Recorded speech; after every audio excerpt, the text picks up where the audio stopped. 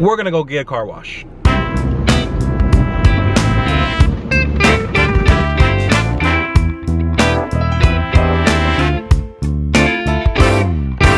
As soon as you pull out of the car wash, it just feels like the car runs better.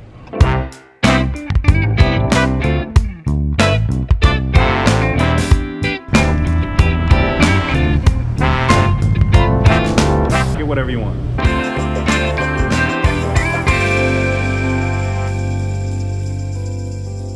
My name has been spelled so many different ways. Lincoln Lester. I've gotten Langford. Yes, I got Langford. Thank you. Thank you. No problem. I ordered the regular turkey, but I got it grilled.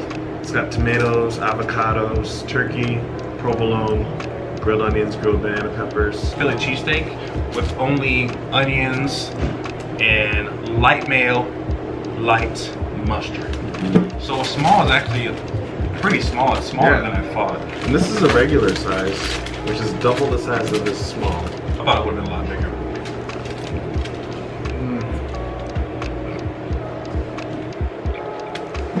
Explosion of taste.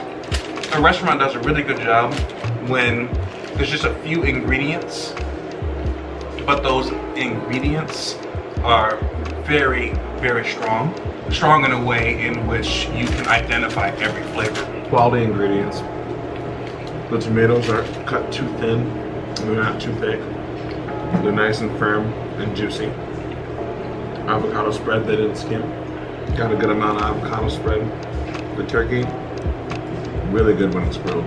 It like adds a whole new dimension to the turkey.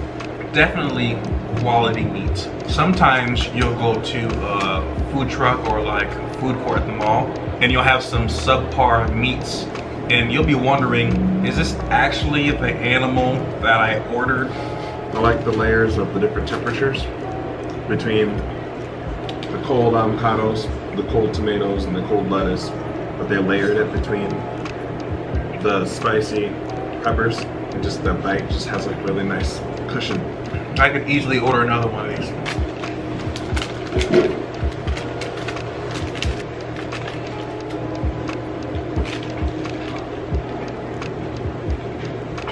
I don't like it.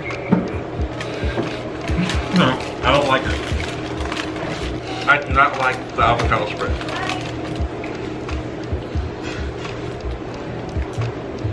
Considerably better without the avocado spread.